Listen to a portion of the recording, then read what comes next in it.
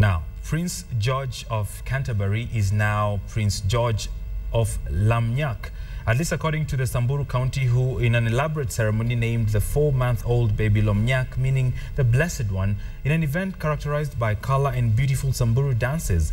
Prince George's parents, Prince William and his wife, Duchess of Cambridge, were also given 3 bulls, a heifer and an expectant goat.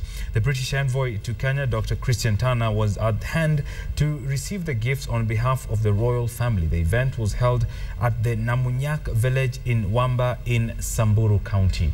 We'll be having details to that particular story in a little while, but last week KTN's highlighted the state of insecurity in Samburu County, where, according to the Red Cross, 64 people have so far been killed over the last 1 year in an ethnic conflict between Samburu and the Turkana, the conflict that has intensified since the Baragoi massacre, where more than 40 police officers were killed.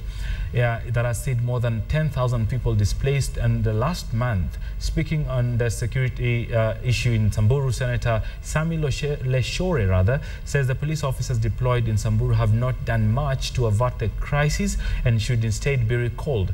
He has also insisted that the Samburu people will not agree to be disarmed until other communities are disarmed. Samburu Governor Kasaine Lenolkulal says there will be a peace meeting to try and reconcile the warring communities.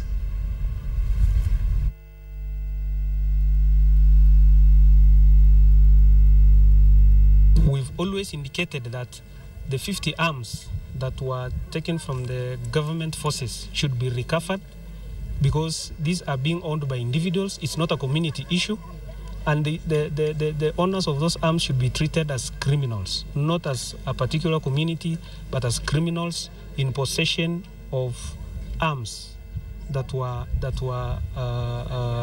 taken off the security forces when they were massacred in Baragoi. I would like to urge the government to step in. If they don't want to step in, then let them pack those 400 soldiers, let them pack and go back to Nairobi where they came from. We have been having 400 askaris in Baragoi for the last 1 year. What are they doing? What are they doing? Or the Lengu should tell them to pack and go back.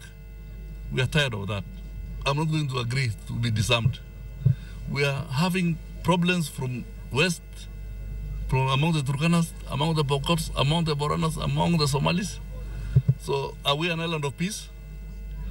If the government wants to disarm the Samburus, let them disarm all those communities surrounding us.